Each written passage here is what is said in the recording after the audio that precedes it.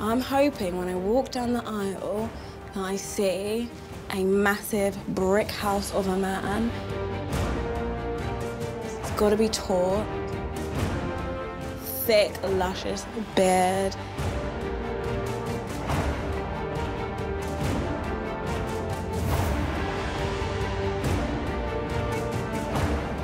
I'm not going to settle for anything less than perfect.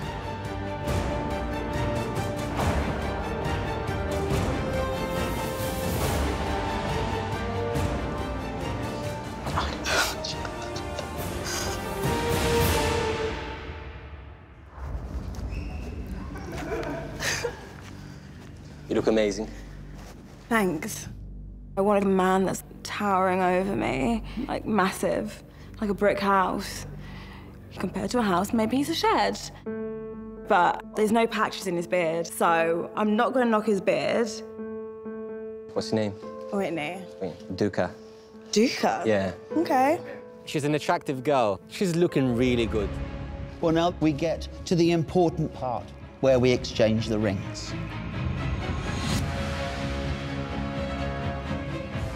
Duca, will you please take the ring for Whitney and place it on the fourth finger of her left hand? This is like the worst thing I've ever done in my fucking life. We got this. Have we? Yes, we do. With this ring, I wed you. With this ring, I wed you. My love and respect I give to you. Say that again. My love and respect I give to you. My love and respect I give to you. That's nice. Please wear it as a symbol of my love for you. Please wear it as a symbol of my love to you. You don't know me. It's a bit of a weird thing to say, isn't it? Just go along with it, girl. It's all right. It's all right. It's cool. Go along with it. Fine. Okay. Go on. He's like staring me like intensely in my eyes, like you're fucking the love of his life. Go on. Whitney, it's your turn. Oh God. My love and respect I give to you.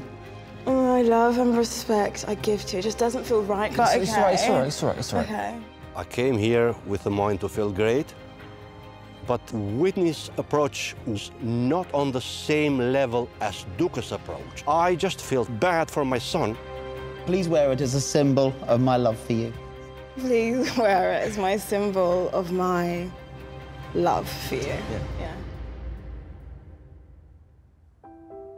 So it's my great pleasure to introduce Duca and Whitney. And Duca, you may kiss your bride. You can go on the cheeks. That was nice. Yeah, it was nice, wasn't it? I can tell already that Whitney has got a couple of walls up. But for me, I'm gonna carry on being true to myself. I'm sure I'll win her around. When's your birthday? June. Oh my God, you're not a freaking Gemini, are you? Yes, I am. That explains quite a lot. What does it explain? You're like a showman.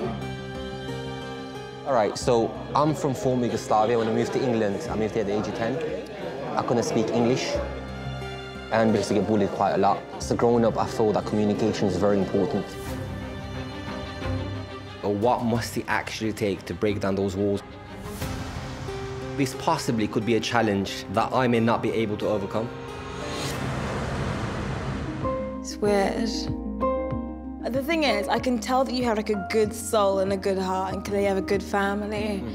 One thing that we can definitely vibe on is the fact that we're like family orientated. My family is like my heart. You mentioned that your mom could not be here today. I felt that you were sharing a genuine part of your heart and your soul. When you honestly said that, I genuinely wanted to hug you, and then I like empathized with you so much that literally was like, oh man, she's a very strong woman, because I haven't been through that. I can't say what it's like.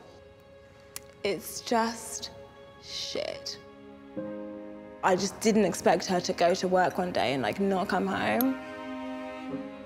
Like it's a mind fuck. You don't want to like let other people in because, I don't know, I think it's like my brain's a little bit like, maybe they'll go to work one day and they won't come home.